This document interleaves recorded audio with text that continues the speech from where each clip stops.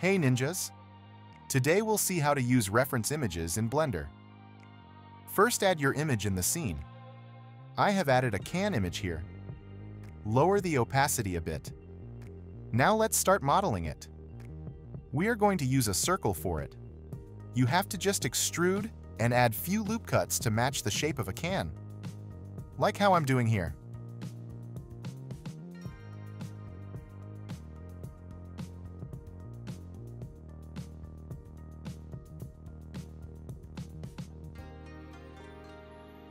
After your modeling done, add subdivision modifier. Again, add few loop cuts here and there to match the shape.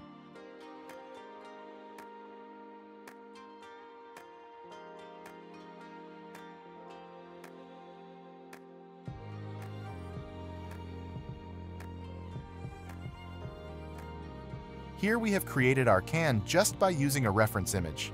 Hope you guys liked the video. Thanks for watching till here. See you in the next one.